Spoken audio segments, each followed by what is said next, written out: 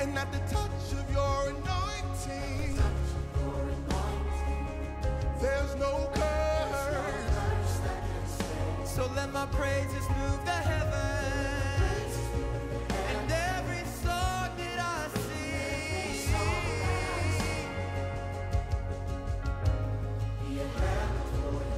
make my life an offering. Oh, Jesus, Is that your prayer tonight? you can have every part of me.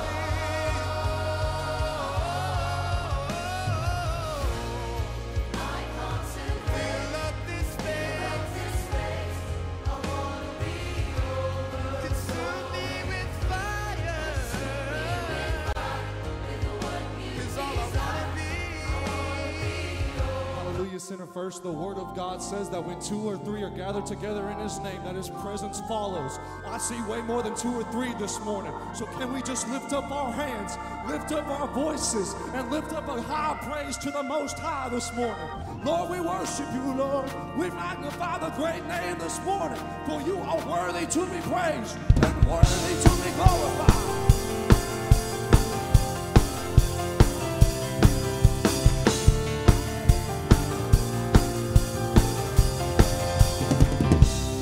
Only you can organize this burning flame. Only you can bring redemption out of pain. Only you are the God of miracles.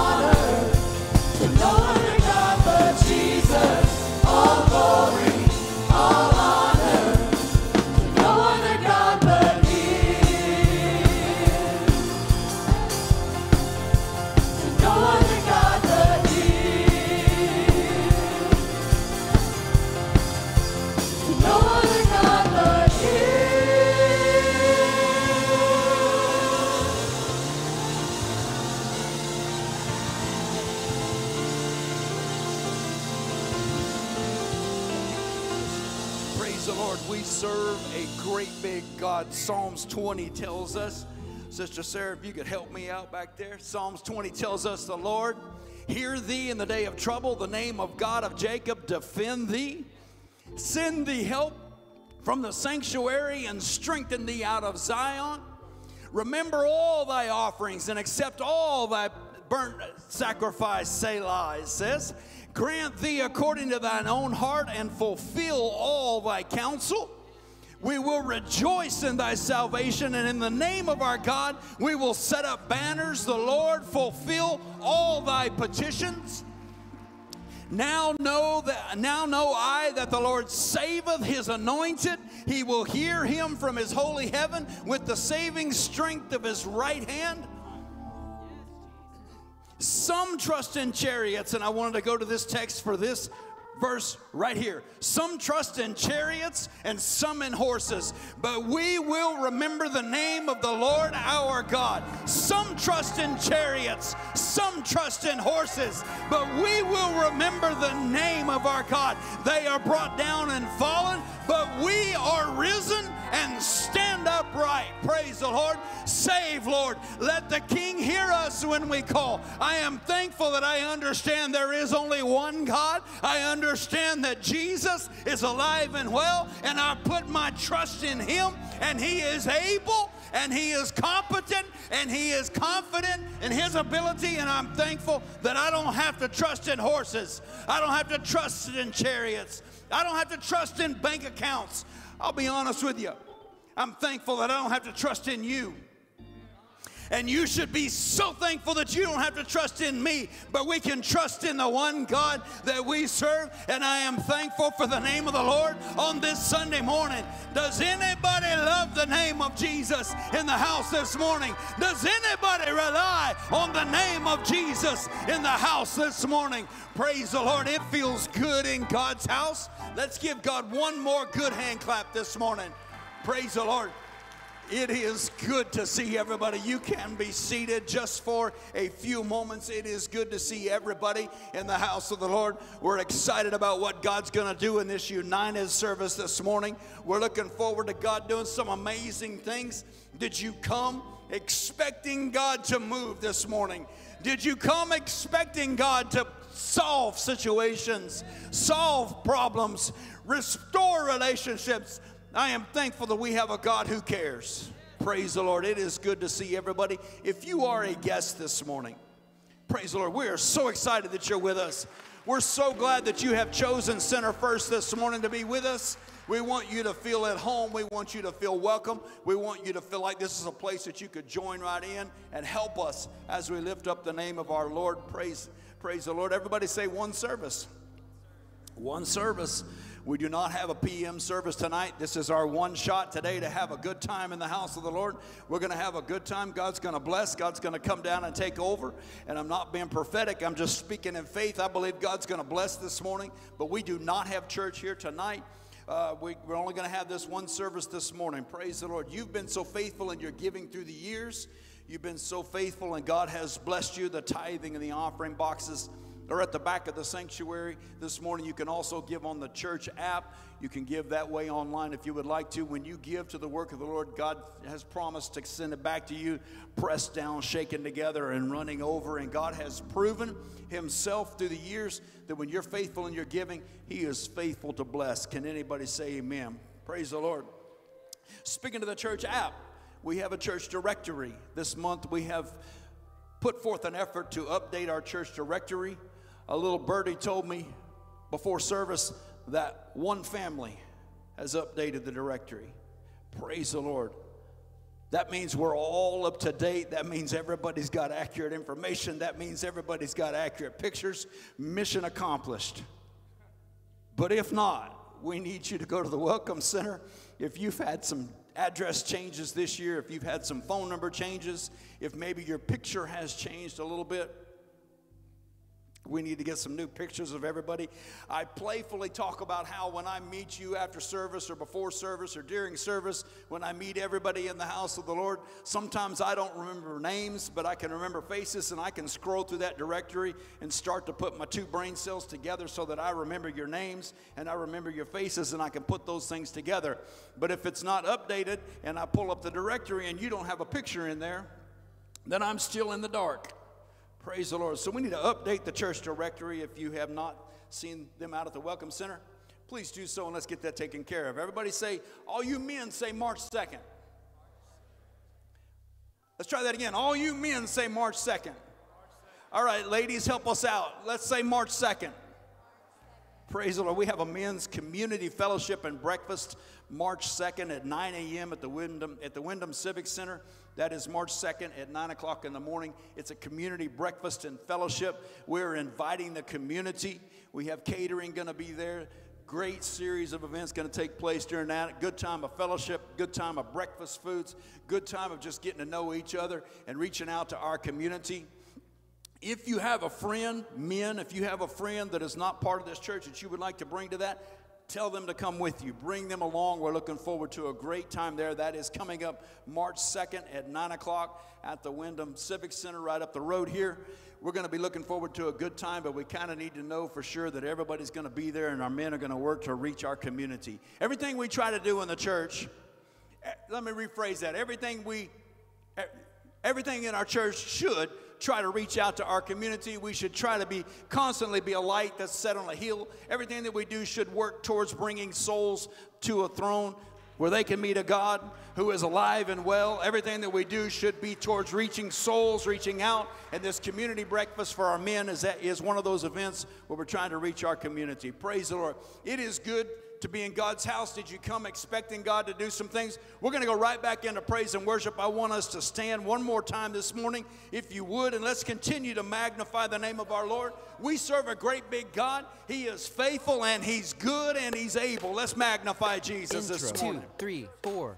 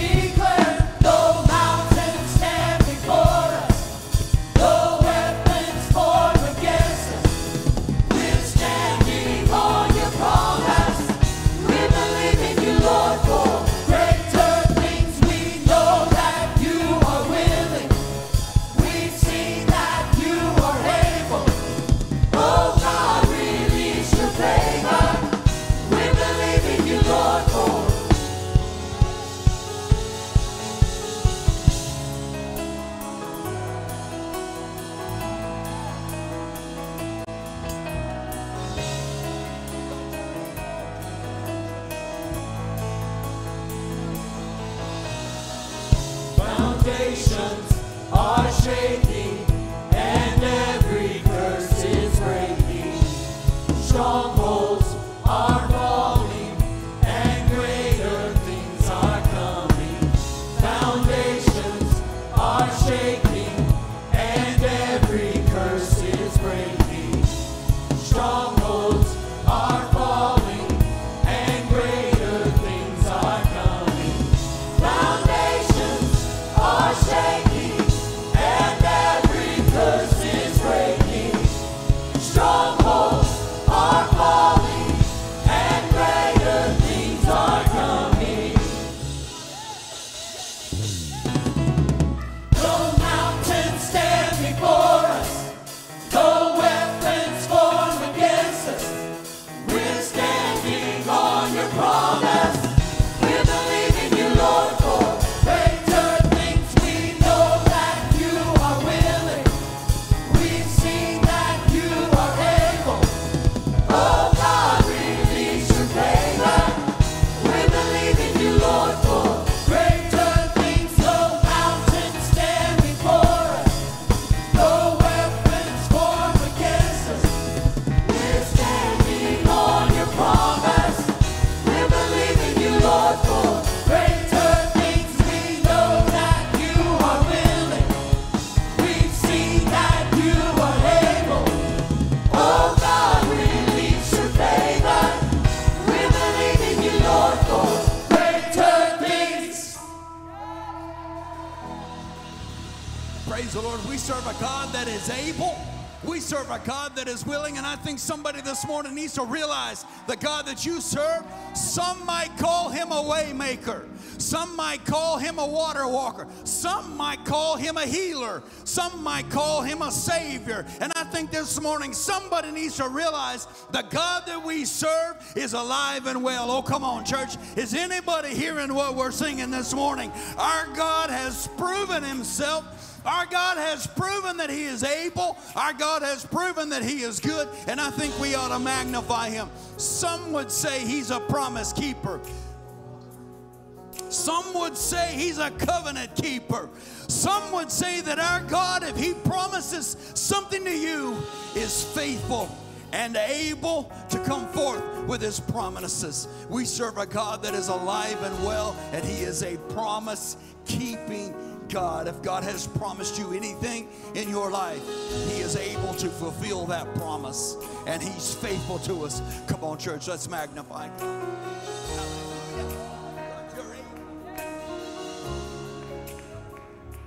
You'll never leave me. You said that you won't forsake me, and you're right beside me, and that is all that matters. You'll never leave me. You said that you won't forsake me, and you're right beside me, and that is all that matters. You are a covenant-keeping God. You are a covenant-keeping God.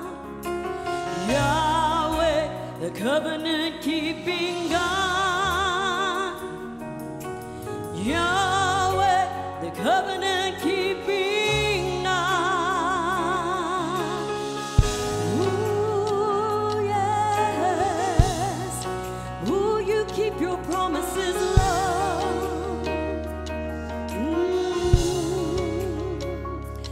You'll never leave me. You said that you won't forsake me. You're right beside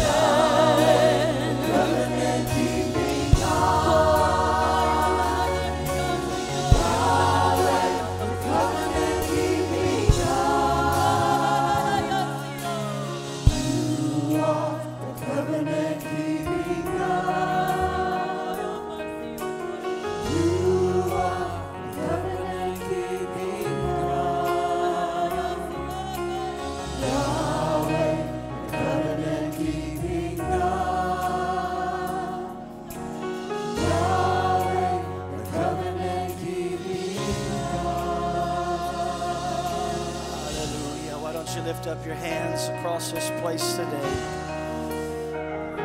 Come on, the Lord's going to keep His promises.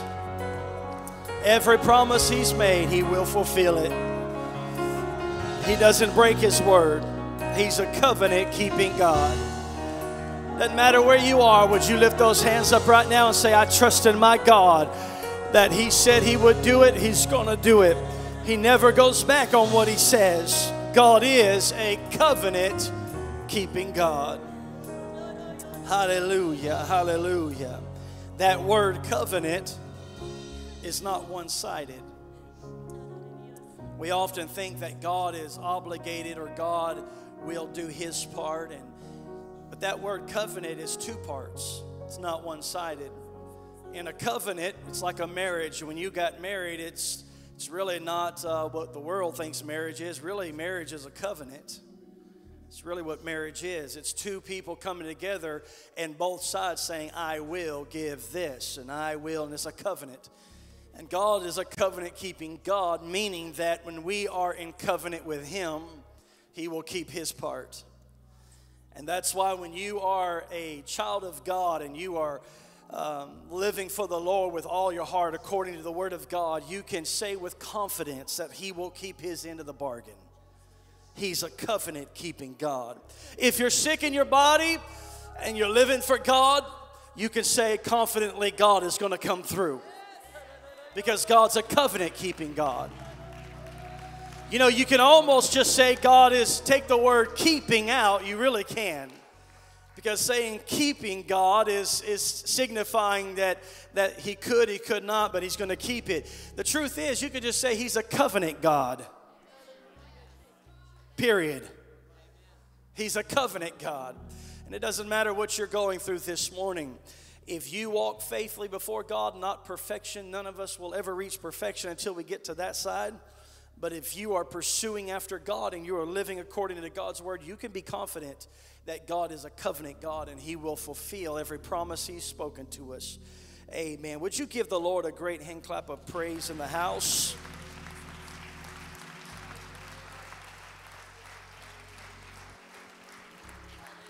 I want you to turn with me to 1 Chronicles chapter 16, verse number 11.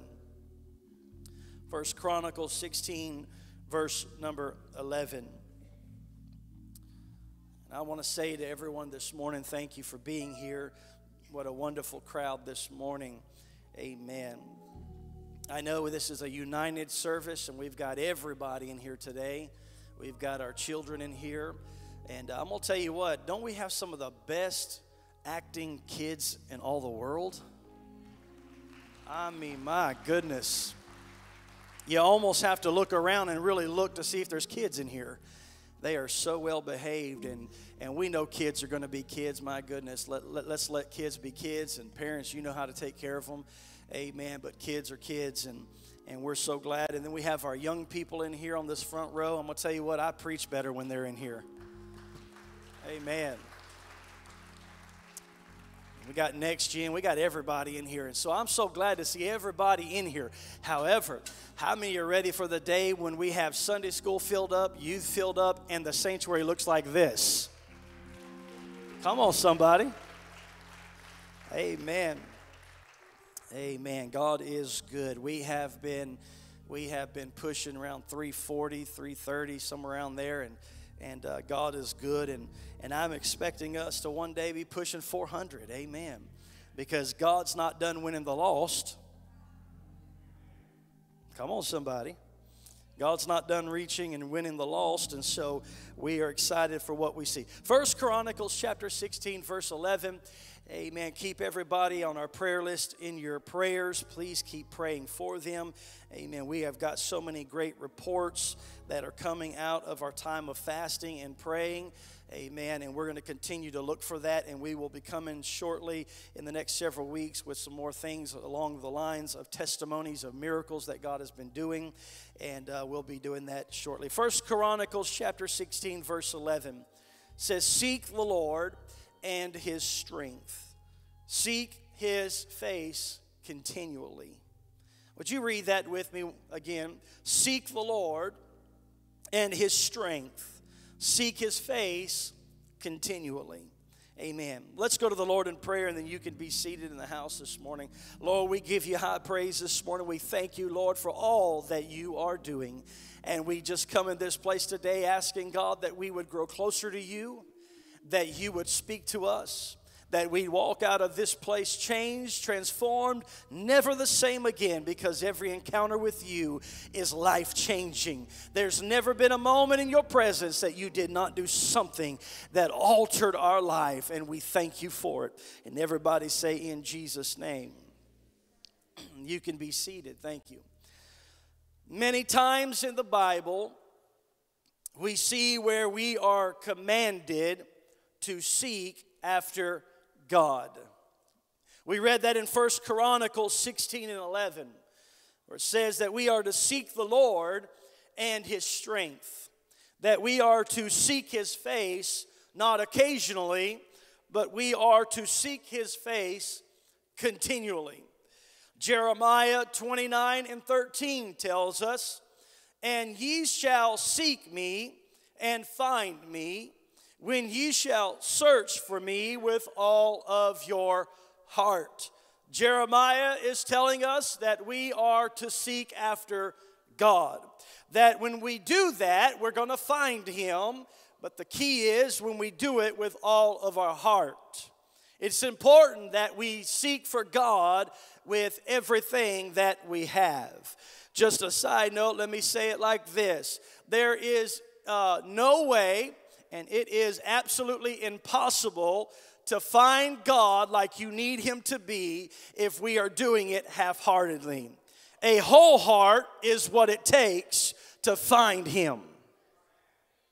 Hebrews chapter 11, verse number 6 says, but without faith, would you say without? But without faith, it is impossible. Not possible. But without faith, it is impossible to please Him. For he that cometh to God must believe that He is, and that He is a rewarder of them that what? Diligently seek Him. Not just seek Him, but diligently seek Him. In other words, it's not like when I ask my wife, I can't find those socks. And she walks in there and opens the top drawer, and lo and behold, there they are. Oh my God, all the ladies are turning to their husbands right now. They're saying, pastor's preaching to you right now. Hallelujah. And I tell my wife, I looked for them. And she says, you didn't what? Look hard enough. Amen. And so in Hebrews, it tells us that we are to diligently seek for Him, that we are to put our whole heart into finding Him. And when we diligently seek for Him, then there is a reward that will come with seeking Him. Now, from cover to cover, we are admonished, we are commanded to seek the Lord. Would you say amen if you believe that? That we are commanded to seek the Lord. We are told of great rewards and of receiving God's presence when we search diligently for Him. It is a common theme that we are to chase Him. It is a common theme in the Word of God that we are to be about God's business. It is a common thread throughout God's Word from cover to cover that the people of God should be a people that desire Him, that search for Him, that seek after Him, that look for Him. They are that we are to look for Him, and that we are to be about Him.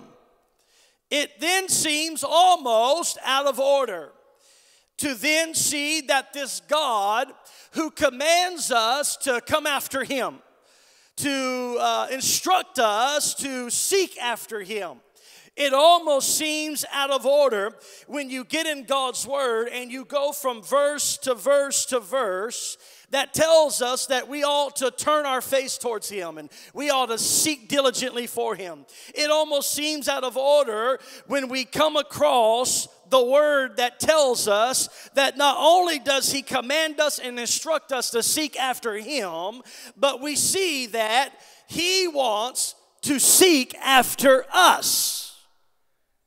The Bible is very clear that we are to seek after Him. The Bible's very obvious that our breath and our body is to seek Him and to praise Him. But I found it rather peculiar when I studied the Word of God, and I find out that this is not a one-sided thing. That living for God is not one-sided, and it's not just about you praising and worshiping and seeking after God, but God, in fact, is wanting to seek after us. And I want to preach to us this morning on this subject, and I think I'm probably going to take the next couple of weeks to preach this, because as I began to study yesterday, there was so much there that I had to break it into a couple of weeks because we'd be here till 4 o'clock. Now, I know most of you would be okay with that, but I think there's a few that would lose you. And so I want to preach to us today in the next couple of weeks, if I could, on the God who seeks. The God who seeks. The God who seeks. It almost seems unfathomable that the God of the universe, now I want you to hear this morning, that the God of the universe, who spoke everything into existence, who caused the light to be there and the stars to be there and the moon and the sun to be there and everything that we take for granted because it's always there, that God who created it all, it seems almost unfathomable that that God of the universe, that God of that ability and power would be looking for us. And while the Bible is a story of man seeking God, let's be sure of this fact, that it is also ultimately the story of God seeking man. And I don't know who's here this morning, but you hear this preacher. God is seeking for you. Doesn't matter where you came from. Doesn't matter what you've been in. Doesn't matter your baggage or your past. Your God is not just looking for you to worship Him, but He's looking to seek after you and what He can do in your life. Hallelujah. Genesis chapter 3 and verse number 8 through 9. It tells us, and they heard the voice of the Lord God walking in the garden in the cool of the day. And Adam and his wife hid themselves from the presence of the Lord. Always a bad idea. You know, that's how the devil works. Not in my notes, but let me just say it. That's how the devil works. He wants you to get outside of the presence of God. That's his purpose. Because inside the presence of God, there's liberty and there's freedom and there's healing. Turn to your neighbor and stay in the presence of God. So the Bible says, and they heard the voice of the Lord God walking in the garden in the cool of the day.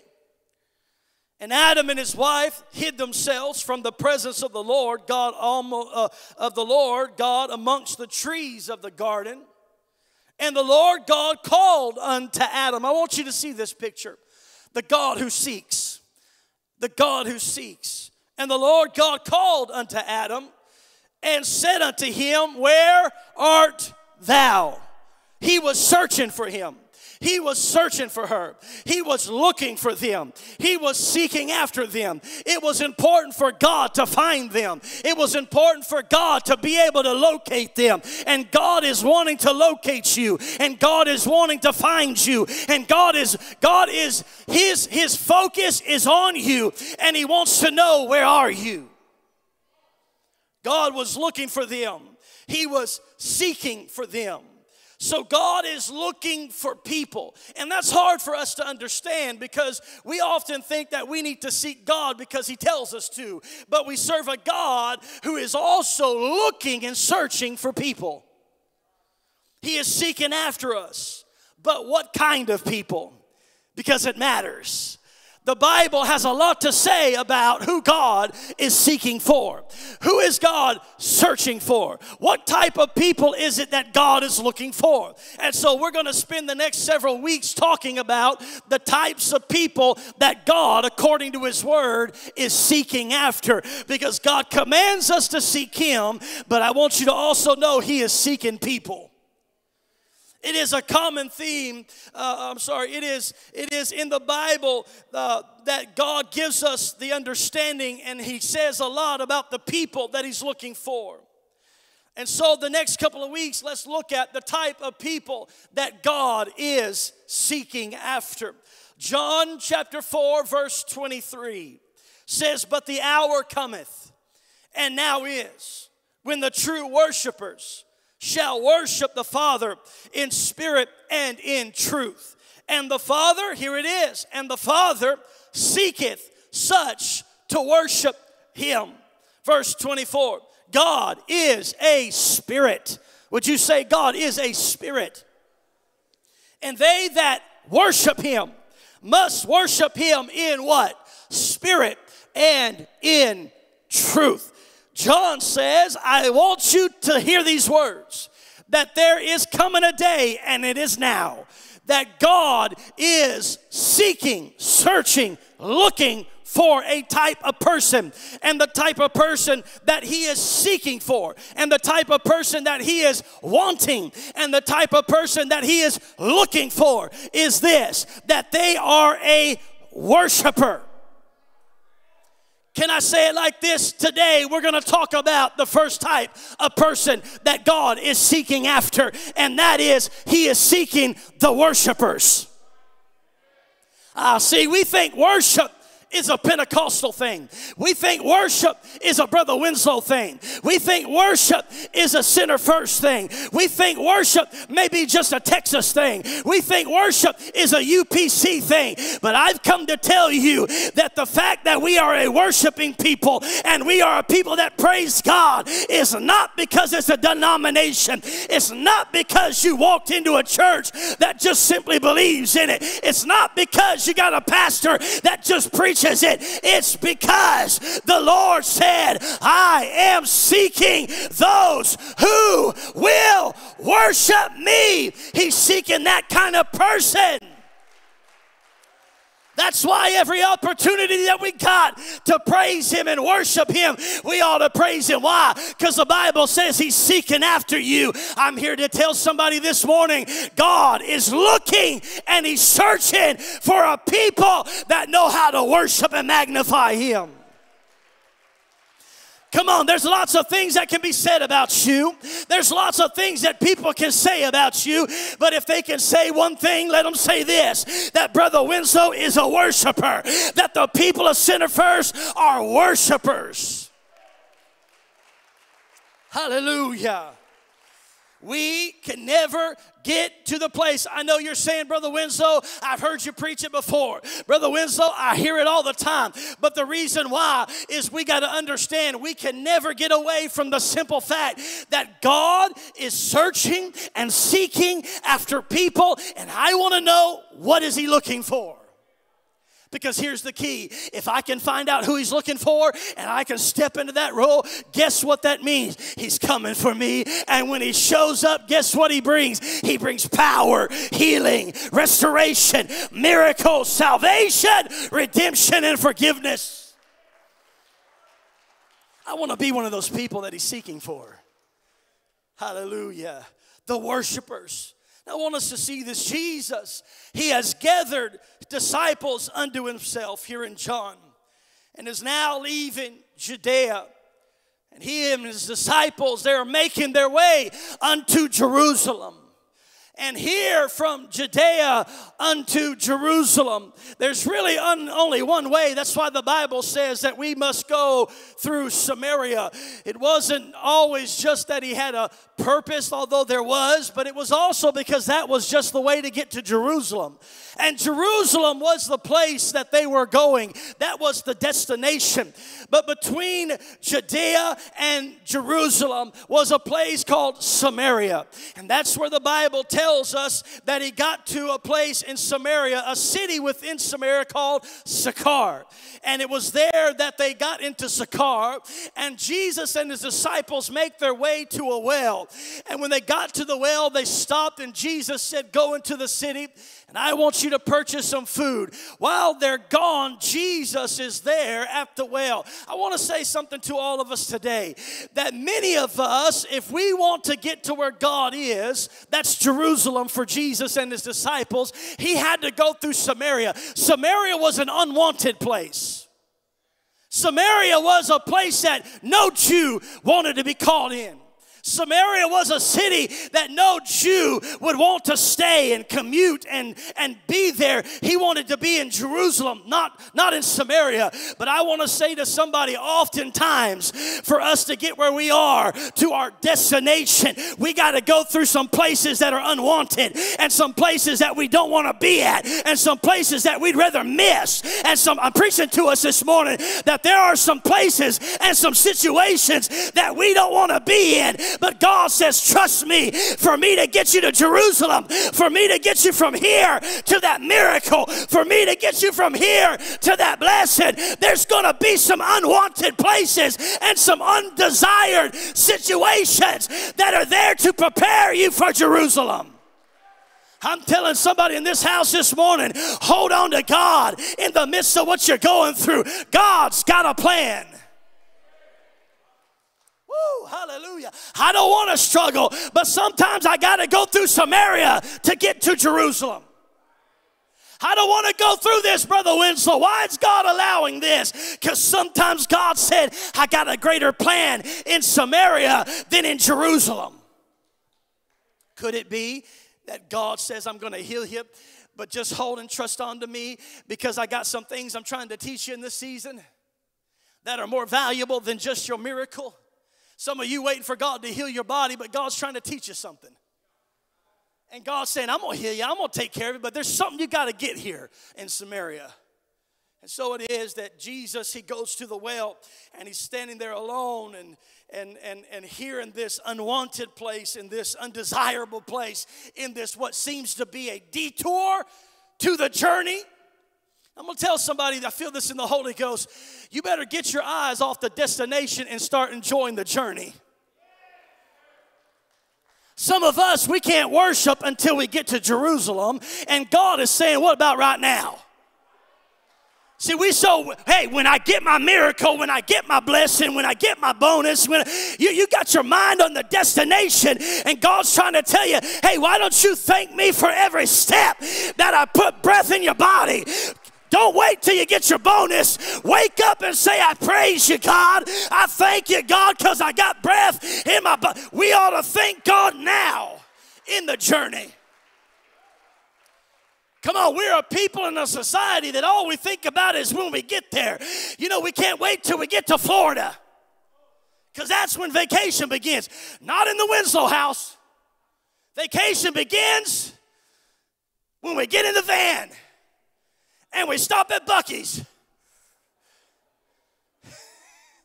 Some of y'all missing everything on the way because all you think is the sand and the ocean.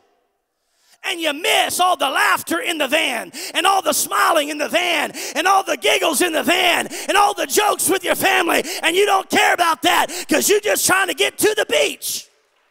I'm telling somebody, it's time for you to recognize how good God's been to you, and stop just standing there waiting for something big, and say, God, I'm going to praise you that I got food in my cupboard. I got some kind of, it may not be perfect, but I do got some health in my body. Because God is seeking worshipers. I'm not going to wait till I get there. We play games on the way to the beach. You better believe I'm ready to get to the beach. Me and Sister Winslow, we water people. It could be a lake, river, pond, ocean. We love the water. And you better believe I want to get to the beach. I want to get to that water, but I'm not going to miss everything that happens from here to there. And God is saying, listen, I want you to stop in Samaria, because there's something that's got to take place that in this moment is more valuable than just Jerusalem. And so here he is. He is at the well, and then this woman comes to the well. She's a Samaritan. Strike one. She comes to the well, and he begins to talk to her, and she's talking to him. Strike two, because not only is in those days a woman not supposed to talk to a Jew and not supposed to talk to a man, but Jesus is a rabbi. Yes, he is. He was a rabbi, and you could not address a rabbi. So she's breaking all kinds of laws, and Jesus is breaking them too. Hallelujah. And Jesus begins to have this dialogue with her in John and begins to talk to her about living water. And he says, if you get this water that I'll give, you'll never thirst again. And then he begins to tell her everything about her life and all the ins and outs and the ugly pieces of her life and exposing things that nobody else knows. And this stranger surely could not know these things about her life and her living situation, her relationships. And she looks at him and says, I perceive that thou art a prophet of God. And then she says about worshiping God upon this mountain, but you say that we should, or they say that we should worship in Jerusalem, because Samaritans, they hated each other because Samaritans believed that you worship God in Samaria on the hill, but the Jews believed you worshiped in Jerusalem, and they hated each other. And here's Jesus. I want you to see this. He's in this moment in Samaria, unwanted, shouldn't be there, can't make any sense, and he responds back. He says, the hour is coming, and it is now, that my Father is seeking those who will worship him in spirit and truth. What he was saying is, I got a revelation for you. I got something I want you to catch on to, that it doesn't matter what's going on in your life. It doesn't matter your theology or what you think. I want you to understand that the thing that God is looking for is somebody who will step outside of their own self and will say, I am going to worship God. I like what David said. David said in Psalms 34:1, he said, I will bless the Lord at all times. His praise shall continually be in my mouth. He said, bless the Lord at all times. Your car messes up. What do? You bless the Lord. When your health starts acting up, what do? You bless the Lord. When your marriage isn't going so well, what do? You stop and you raise your hands and you bless the Lord. When your children are acting up, what do? You stop and you bless the Lord. Listen, David said you got to bless him at all times. That means even when it doesn't make sense, you praise him. That means even when nothing makes sense, you worship him. That means even when you don't feel it, you praise him. That means that when nothing makes sense and I got no reason to shout and I got nothing I can hold in my hand, I'm just going to stop for a moment and lift those hands and say, God, I worship you. God, I magnify you, because I know you're seeking after worshipers. God's not seeking complainers. He's looking for worshipers. Hallelujah. Come on, somebody. Elbow your neighbor softly so no one else sees it but you. Come on. I know we can get in the mully grubs. I know we can go through things. I know life ain't fair. Listen to me. Just because Brother Winslow said yes to preaching and said yes to pastor in this great church doesn't mean I am exempt from pain, trouble, and trials. Just because I said, yes, God, I'll preach, doesn't mean all of a sudden he just stepped in and says, no more trouble for you, man of God. But you know, the difference between me and a lot of folks in this church is I've learned that he is seeking worshipers. And so what am I going to do? In spite of how all hell is broke loose in my life, and in spite of all the sickness that's going on around us and everything, I've just learned, me and Sister Winslow have learned, that no matter how mad you are at me, and no matter how mad I might be at you, and no matter how much the kids are driving us crazy, and the money's not there, and all of these things, we are going to give God the highest praise that we can give him. So I'm going to clap my hands when I don't feel it.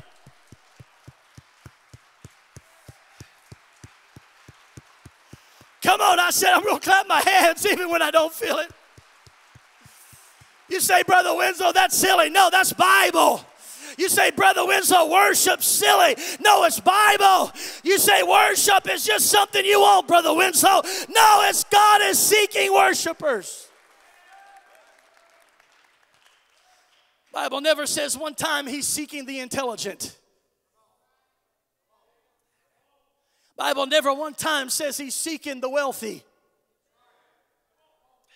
Bible never one time says he's seeking the poor. Doesn't say it.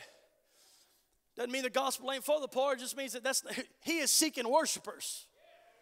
He is seeking those who will worship him. In spite, I'm telling you, it will revolutionize your life if you'll just finalize it and say, it doesn't matter if my family isn't known for anything else. They're going to say, there goes the worship in Winslow's.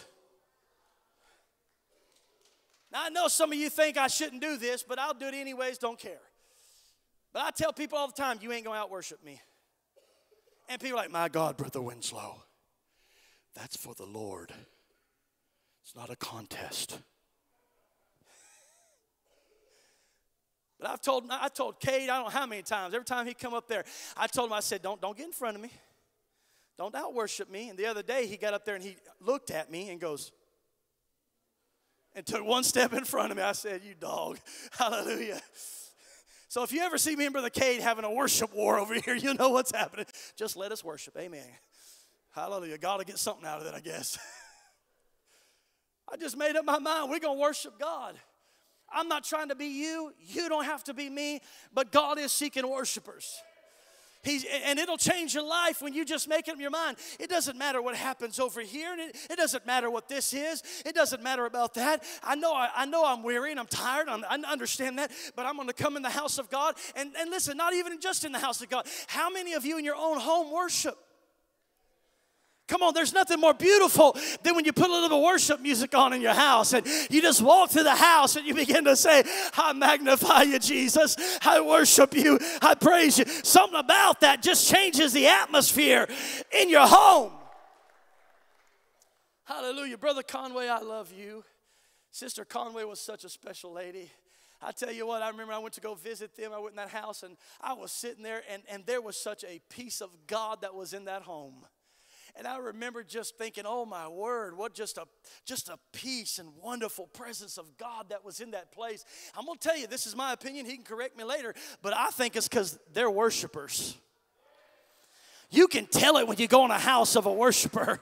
You can feel it. It feels different when you get in a house of someone who understands I'm a worshiper. It feels different in their house. I know there was peace in that home because they knew that they are worshipers. And when you understand that you're a worshiper, it will change the dynamics of your marriage.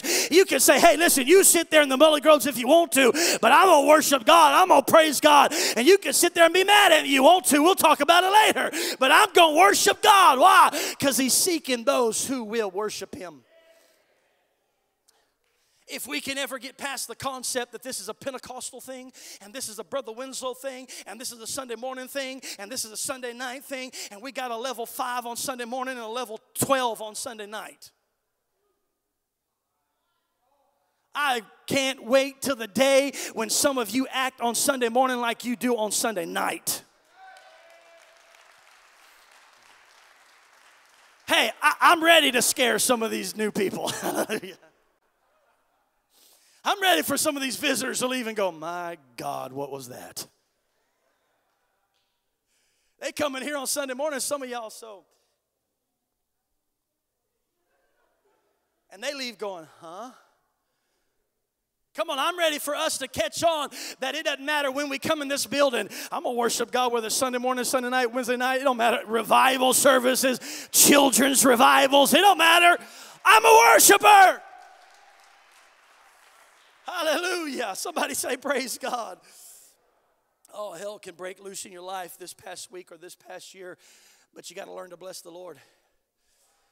You say, Brother Winslow, will that change it? It may not change your circumstance, but it'll change you. Come on, I'm not going to get up here and tell you that every time you clap your hands, you're going to get $100 in the mail. Come on, we're not selling holy water. But I will tell you, when you understand the concept of I'm a worshiper, it will change the dynamic of how you view things. Hallelujah. It'll change things. You see, a worshiper is a person who steps into a place that no matter what is going on around me, I'm the one that he is seeking for. Can I just say it like this? If you're needing more of him, become a worshiper. And you'll have no problem finding him. Because he's attracted to it. Hallelujah. You say, how do I get more of the Lord in my life? Start worshiping. Start worshiping. Start praising God, and you'll find out that God's attracted to those who worship. You know what is so amazing about God? It's the uniqueness of his worshipers. Take a look around. Not everybody looks as good as you, right? Come on, take a look around. It's a unique crowd, isn't it? Somebody say amen. The uniqueness of worshipers is what's so awesome about God. The woman at the well was viewed as with not much to offer. She was an outcast in that society.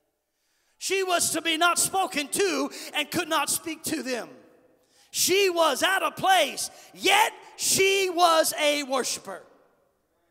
Nicodemus was a Pharisee. He was wealthy and influential, but he came to Jesus at night. And eventually, he turned into a worshiper of Jesus. And we know this because when Jesus was on the cross, it was Nicodemus with Joseph who came and pulled him off the cross. He was a worshiper. Can you see the dynamic? We have a worshiper who had very little to offer, very little to say that I can give you this. Yet God said, you are a worshiper. On the other scope, we had someone who could write a check for anything, and they were a worshiper. And both were worshipers praising God. I've come to remind us it doesn't matter where you're from, and it doesn't matter what you look like, and it doesn't matter your dynamics of your family. You can be a worshiper.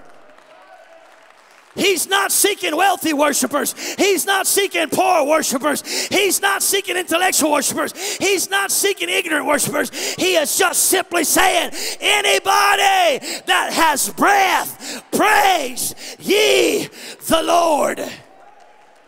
Can I say it like this? You want to know what the criteria is to praise him? Take in a deep breath and exhale. Qualified. Let everything that has breath praise the Lord. Hallelujah. You may have more money than anybody. Praise him. You may not have anything to rub together, no pennies to rub together. Praise him. You may be the smartest in this building. Praise him. You may be the one that struggles and can't put things together. Praise him. You may be wearing a suit and a tie behind this pulpit. Praise him. You may be sitting on the pew, never preach a message. Praise him. Why? Because he's just seeking for worshipers.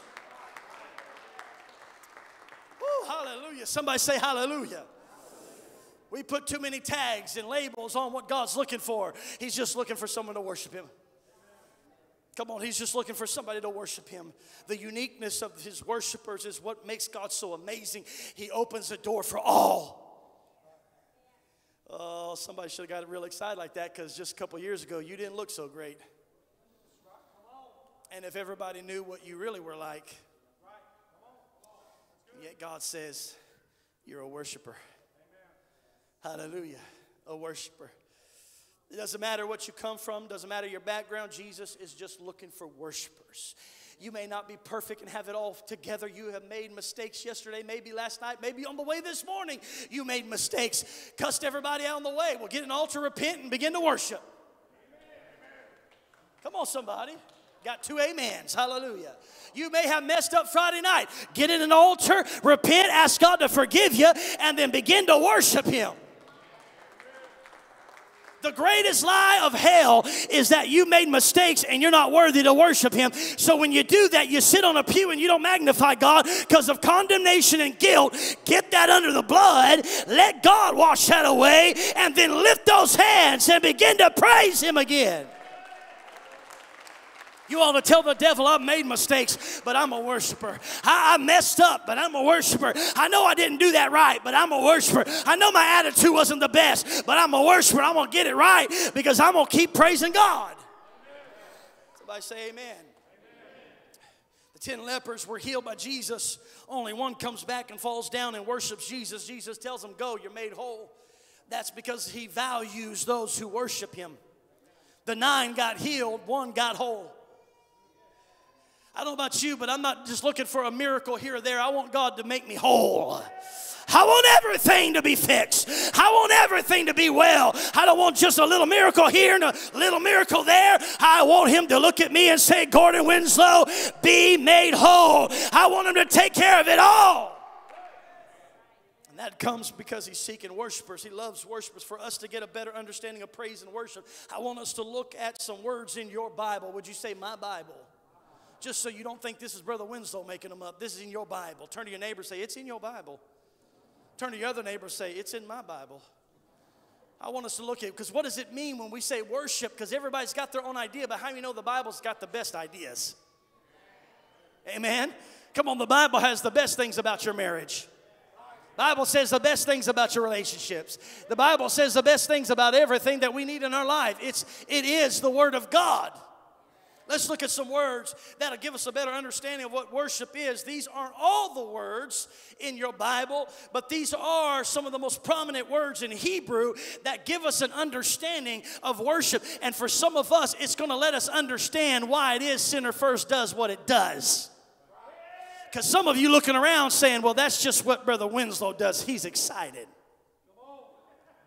Yeah, I got some of y'all. Well, I don't do that. That's not me. Win $1 million and let's see if the me changes. Because I don't worship because that's a Brother Winslow thing. Because I'll be real honest, I could comfortably sit on a pew like you too. So let's look at what worship means. These aren't all of them, but these are the most prominent. And these aren't all the verses, only a few because we ain't got all day. The first word is barak. It's your Hebrew word, barak. It literally means to kneel or to bow. To kneel or to bow. It's in Psalms 34 and 1. I want you to see it. Psalms 34 and 1. It says, I will bless. Would you say bless? I will bless the Lord at all times. His praise shall continually be in my mouth. When we say I will bless the Lord, we just come up with all kinds of things. But that word bless is barak. It means to kneel or to bow. When he said Psalms, David said, I will bless the Lord. He was saying, I will kneel. I will kneel. I will bow before the Lord. I will bless the Lord at all times. I will put some movement. Listen to me. It means something in the Hebrew more than just this mental thing that I'll bless him. David said, when I bless him, he said, I will bow down. I will get on my knees. Psalms 104 says, enter his gates with thanksgiving. Have you heard that one? Yeah, we all quote that, don't we? But do we realize what we're quoting? I don't think we do. He says, enter his gates with thanksgiving and into his courts with praise. Be thankful to him and bless his name. The word bless is barak. It means when you bless his name, it's that getting on your knees and bowing down to his name. Psalms 95 and 6 says, oh, come, let us worship and bow down. Let us kneel before the Lord our Maker. This is where they got it right. The King James Version translated it right here. It's the same word, barak. The other two, they translated bless. Here, they translated it to kneel. They got it right. It's saying, listen, I'm going to kneel. I'm going to bow.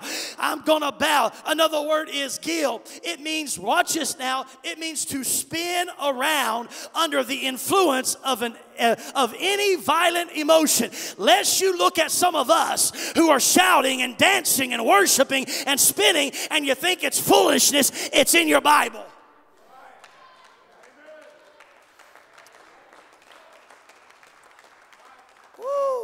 Thank you, 7. Hallelujah. See, some people say, well, that's just what. No. Every denomination should be doing that. It shouldn't be Pentecostals. It should be everybody. I don't understand why y'all do that, Brother Winslow. I think that's emotions. Well, your Bible in the Hebrew says that it is an influence of any violent emotion to spin around. I want you to picture this word in Hebrew, gil, when I read these verses. Psalms 32 and 11 says, be glad in the Lord and rejoice. We think rejoice, woo, that's not what it means. That word rejoice is gil. He's saying this, be glad in the Lord and spin around. See, some of y'all like, well, Brother Winslow, that's not what I do. But the Bible says that when you rejoice, there's something to it. That's why we dance, and that's why we leap, and that's why we shout. It's not because somewhere down the line our grandfather decided, hey, how about we try this? It's because in God's word, it gave us examples of how to be a worshiper. And I'm going to encourage everybody in this house that when God starts moving on you and you begin to want to worship, get out of that pew and begin to shout and dance. Hallelujah. Somebody say hallelujah. Psalms 35:9, and my soul shall be joyful in the Lord. It shall rejoice in his salvation. Psalms 118:24, this is the day that the Lord has made. Are you ready for this? How many of you quoted this one? This is the day that the Lord has made. We will rejoice and be glad in it. And then we just walk away.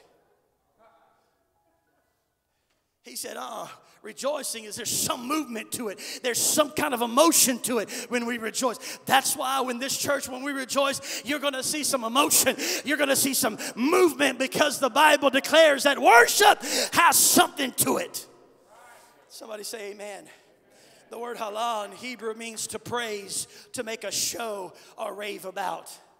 You say, Brother Winslow, sure you're all showing off in here. Yeah, because the Bible tells us to make a show of him. Psalms 22 and 23. I know some of y'all didn't know that was in there, did you? Because we have told you what it means, but what does the Bible say about worship? The Bible says to praise, to make a show or rave about. Psalms 22 and 23 says, you who fear the Lord, praise him. All you descendants of Jacob, glorify him and fear him, all you offspring of Israel. Another word is renan. It means to creak, to emit a strenuous sound, to shout aloud for joy. This is Psalms 33:1 that says rejoice. See, if you don't know what they mean, you just think all the words rejoice mean the same, but they don't. This word rejoice means that there be something in your mouth that you open and you say, hallelujah.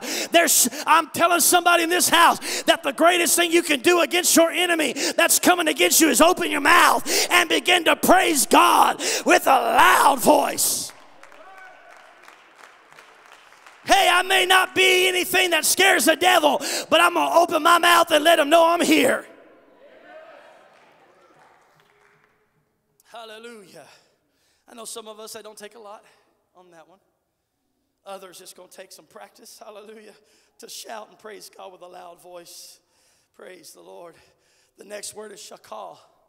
Shakal means to depress or prostrate in homage or loyalty to God. Bow down, flat, lay down flat.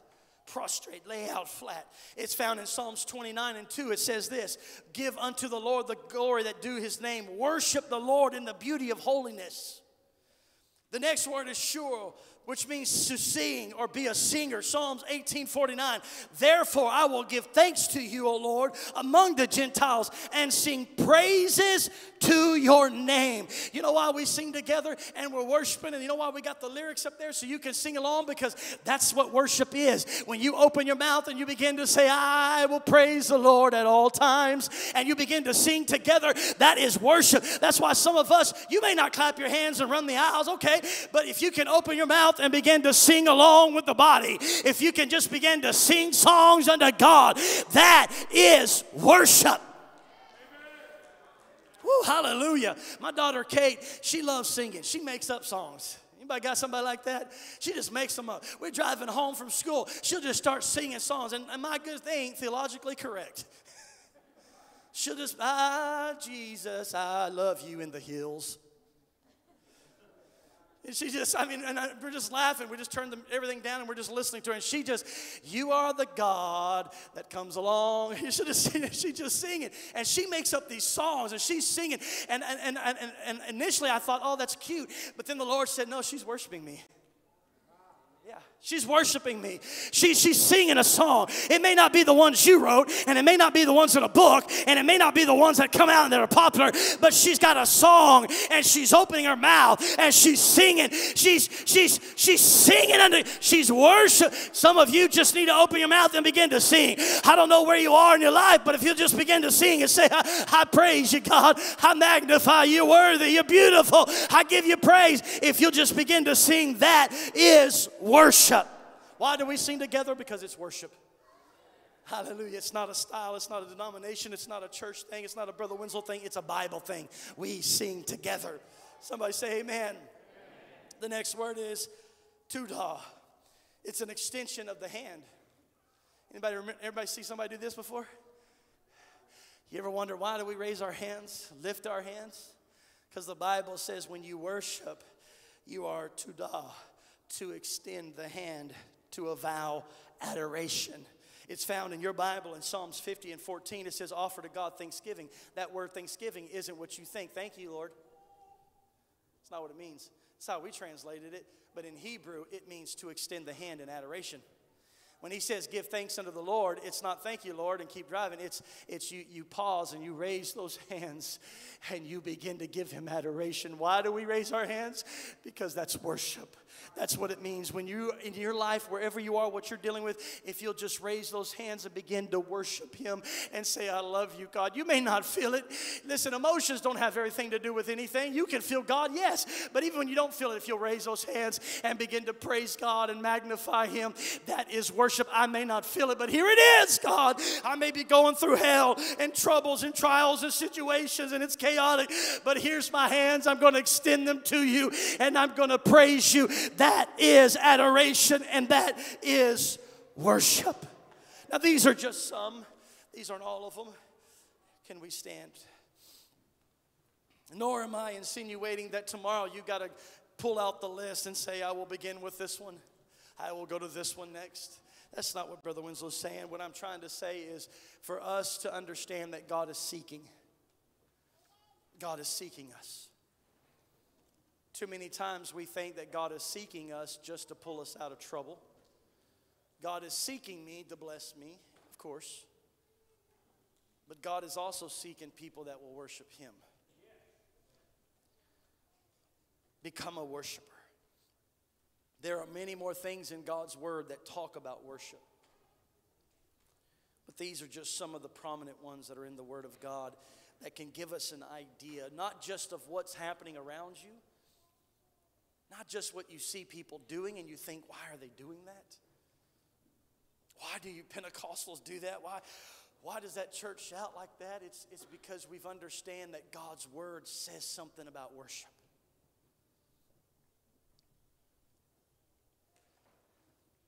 And I don't know where you are this morning.